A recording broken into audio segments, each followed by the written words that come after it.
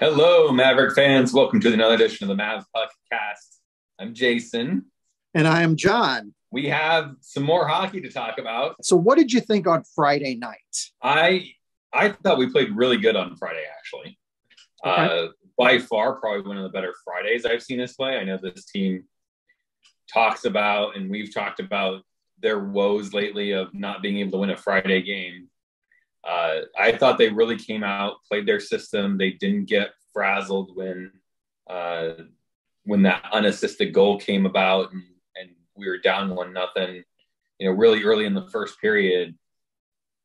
I kind of worried right then that, things would kind of get away from us, but we settled into it. We drove play. I think we outshot them significantly in the first period of Friday's game. And there was a lot of quality opportunities. I think that's something we don't really touch on a whole lot, but there's a difference between, a game where you have 50 shots on goal and they're all from the perimeter versus a game where you have, 20 shots on goal and they're all from the slot. That's an entirely different analysis, but we had high danger chances and it just seemed like we didn't really have the puck luck. And, we get a late goal in the power play on Friday, and that, I think, at least for me, kind of eased my concern. I was like, we're in this. We're playing well. We're tied. We're going into the second. We're on the road. We're playing a really quality road game. It just sucks that it ended up the way it did on Friday. And, we came out in that second period and just started chasing, and some bounces didn't go our way, and we ended up down 4-1. Yeah, two of North Dakota's goals came when Mark Senden came out of the box on Friday nights. And it was that the first North Dakota goal that you're talking to was basically a 3-on-1. If you look at us, and I took some notes on this, that's why I'm looking down here at my phone, but we had two good opportunities in the first 10 minutes of the second. And that's really, I think, what you were talking about with some of the good quality shots. A lot of people talk about outshooting an opponent.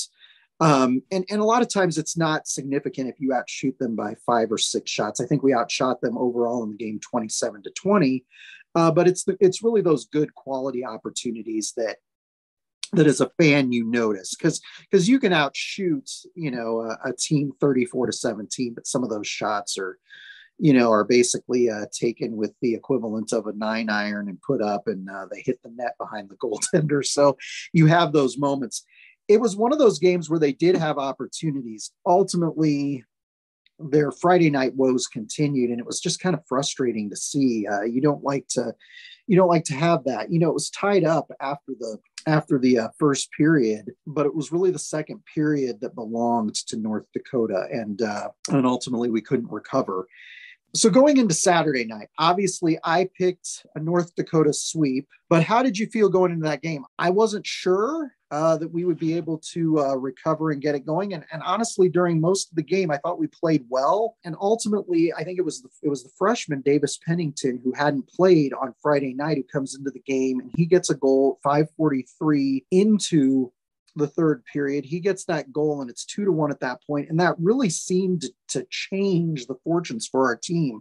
Suddenly it felt like the wind was at their back. They had momentum and they started playing much better hockey. Yeah. Going into the third, I know I would expect at least the coach probably in the locker room said something to the effect of, we're down 2 going into the third, divide the period up. You look at it into 3 segments, that first 5 minutes, the next 10, and the last 5.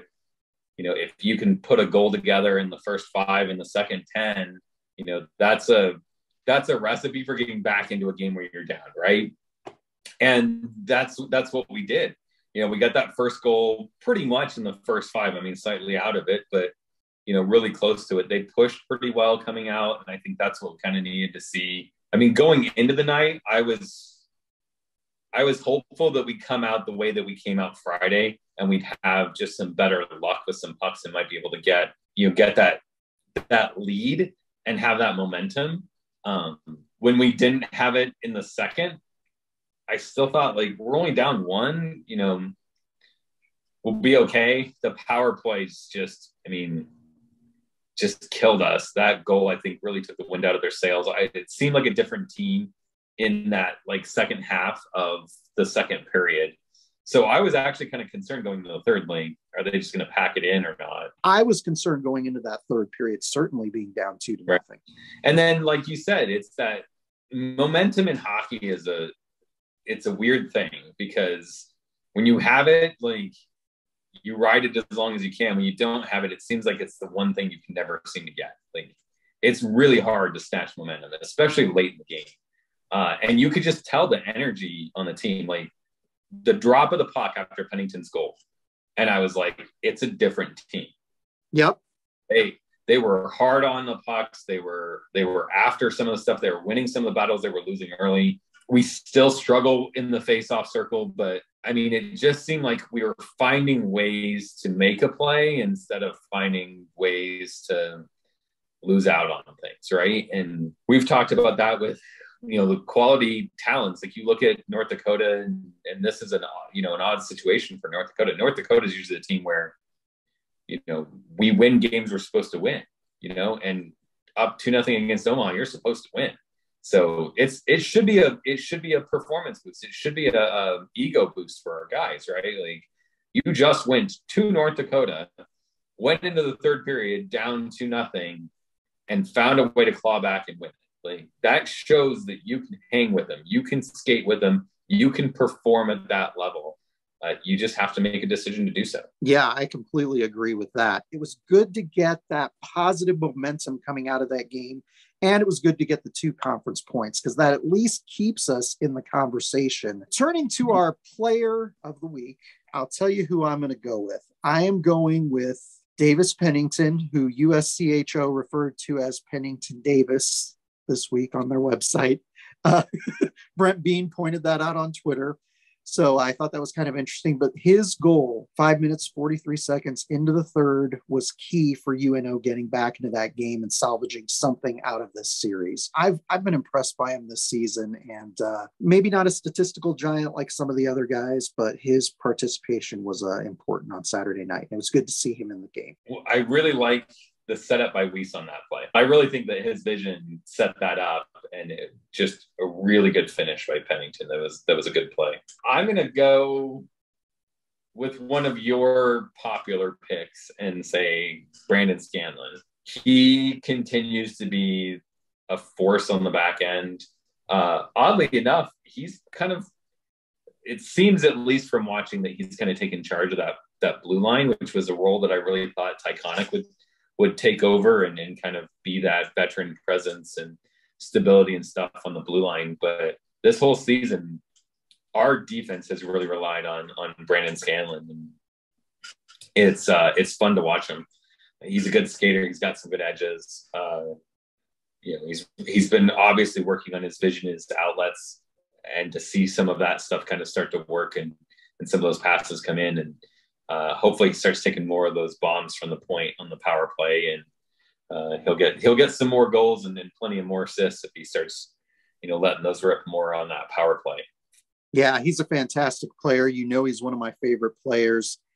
Like I mentioned to you via text earlier today, I'm a little worried because anytime you have a talented defenseman like that, who's got the size, who's got the wingspan, who hasn't been drafted, I get a little worried that some pro teams and some pro scouts are going to have him go pro early. I don't want to put any ideas in his head, but I remember when he was recruited, looking at some of the highlight reel footage of him from the Brooks Bandits, and just a tremendous player. And he's been really important for us. And like you said, it is kind of a surprise because you have a veteran player like Tyconic who transferred in from North Dakota, and to see a guy like Brandon Scanlon really kind of take control of the D unit, and a lot of that great offensive zone play that we have is fantastic. So turning to our shootout segment, Jason and I are going to tackle a topic this week that we're not necessarily excited about, but a lot of fans talk about this time of year. Yeah. Fire up the trolls in the comments, because this is what they keep asking for. Because they all want to berate us about what we think. So here we go. Yeah, they want to know. Look, UNO currently sits at 17 wins right now. And at this point, and with that many wins, people are talking NCAA tournaments. I know a lot of people have had some ideas online. Some of them are close to being accurate. Some of them really aren't close to being accurate. The PairWise ranking system, for those who aren't familiar with it, just so people understand, this is not like college football or college basketball where you have these media polls that people look at, and there's a lot of human element that goes into determining what bowl games teams play in college football or whether they're in the 14 playoff.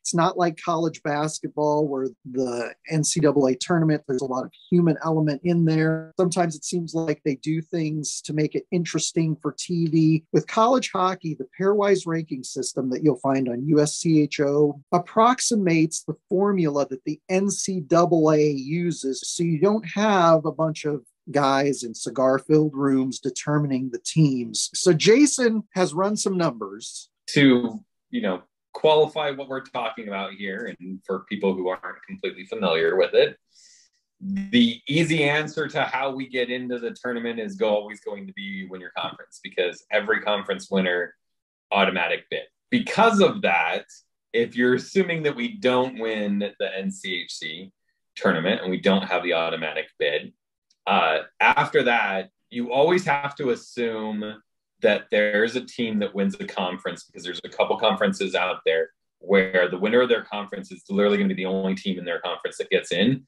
and they're probably outside of the top 16 in the pairwise. Usually it's one, most commonly. There have been years that it's been, I remember one year where it was 4. So it could be a significant number if you have a lot of upsets in those conference tournaments.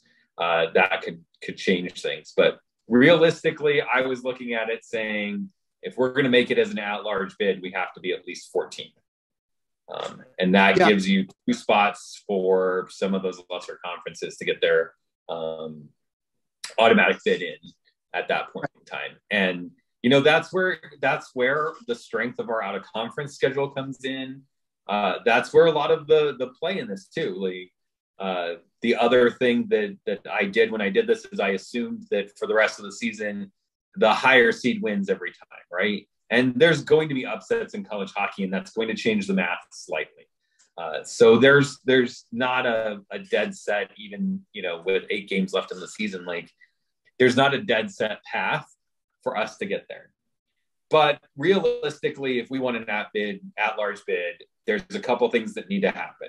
One, we have to sweep Miami at Miami. We have to win 2 road games, including a Friday game, which we know we have trouble doing, on the road this weekend. And if we don't do that, I don't know that you're going to end up in a situation where you basically have to win out to get in, or you got to win your conference championship. Because if we can't sweep Miami with where they are in the standings in the pairwise, we're always going to have a problem. After that, it becomes a best of 6 kind of series. We can't lose 2 to any of those teams that you mentioned, Denver, St. Cloud, North Dakota. We have to at least split with them. And in my math, it's going to take one more win in there somewhere. So we either have to sweep at home St. Cloud, North Dakota, or Denver, one of them, and then split the other 2.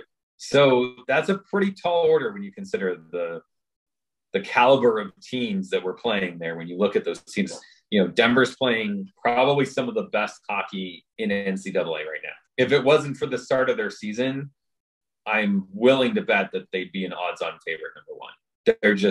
They are on top of everything right now. North Dakota is the team that's kind of sliding of all of those. St. Cloud had a tough 2 games out in Denver, had a lead and lost it, and then got shut out on a Saturday. So, they might be the easiest opportunity for us to steal those 2 wins out of, but it's St. Cloud, and they're fighting with Duluth for a chance at, home ice advantage in that first round of the NCHC playoffs. So it's going to be tough.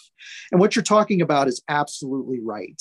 For those who don't know, Atlantic Hockey is typically the team that will have their auto bid team be a team that is not ranked in the top 16 teams of the PairWise. And then other conferences, that you'll often see upsets are the ECAC, which includes a lot of the Ivy League schools, and the newfangled CCHA, which used to be the WCHA, and even Hockey East. I never count out Boston College or Boston University, even though they might not be in the top 16 teams in the PairWise. Those are two teams when you start to get into the Hockey East tournament that they can upset some higher ranked teams. So you just never know. And like Jason said, if you want to feel at all comfortable, 14th place is kind of where you need to be. And we talk about this every year. NCAA tournament bids are won in October and November.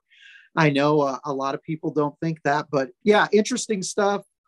It'll be interesting to follow as the games dwindle and things start to narrow a little bit. We'll have an even better picture because, like you said, it's the tendency is to have UNO upsetting teams, but have all the other teams in college hockey that are supposed to win winning, and that's not necessarily a realistic scenario. So you just kind of try to do the best you can. But turning to that next series at Miami, we should be able to go into Oxford, Ohio, and sweep the Miami RedHawks. But as well as I do, Jason, that we just don't know if Friday night Mavs are going to show up. Our first conference game of the season against Miami, we ended up losing that game. I feel like we should get a sweep. I don't know what you're thinking. I'm hoping that the positive outcome coming back down from 2-0 on Saturday night at North Dakota will help propel the team. They know they can do it. We have the talent to beat these guys. We have the talent to beat most of the teams that we play. I'm going to be optimistic this week. I'm going to say that we go into Oxford and sweep because we should sweep at Miami. I'm with you. I think we should sweep. I know we've split before and all of that you just talked about, but at this point in time, if this team really wants to make a run at it and have a chance, they've got to step up, and they have to step up now. So I'm going to predict the sweep as well. And I will alert our listeners, this will probably change by the time the podcast gets posted. But I had the schedule up on CHN, and College Hockey News has us playing at 11 p.m. on Thursday. So unless they're changing something and haven't announced it, CHN is wrong, and we do have a Friday-Saturday series, not a Thursday-Saturday series. Yes, we do have a Friday-Saturday series according to Miami's website, and that Friday game is on CBS Sports Network. I'm trying to think, how do we normally do in games that are on that are nationally televised, Jason? Not good. Okay. Well, that's the Friday night game, so... Well, there's 2 strikes against us. Maybe we should go back and rethink our picks. I'm going to go back and say we split. I'm sticking with the sweep. Jason's going to stick with the sweep, and we'll just see how it goes. But we'll part with our normal send off and just say go Mavs.